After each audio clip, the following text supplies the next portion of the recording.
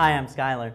With the release of OS X Lion, which was 10.7, Apple introduced a really cool new way of adding accents system-wide to text. So if I want to, for example, put an umlaut over a U, how would I do that? Well, here I am in Microsoft Word, and I'm going to type a couple different words now. So first, for whatever reason, I'm fixated on German, so I'm going to type the word gross.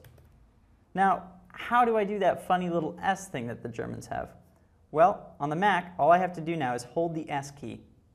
Bang! A menu appears, and now I press 1. That's it. So I just added a special character without having to go into a special menu as you used to. So let me do another one.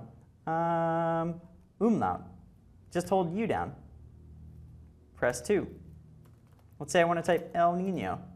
Hold down the N. Press 1. That's it. That's how you add accents in Microsoft Word on a Mac. Thanks for watching. I'm Skylar.